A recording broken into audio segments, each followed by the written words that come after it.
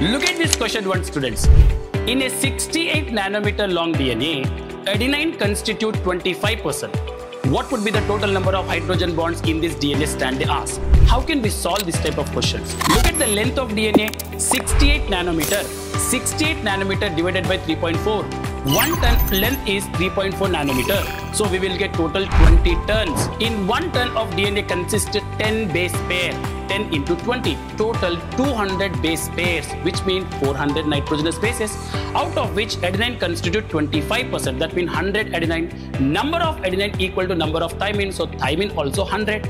Between them, double hydrogen bond is there. So 100 into 2, 200 hydrogen bonds. So 25% of cytosine 100 and 25% guanine 100. Between them, triple hydrogen bond is there.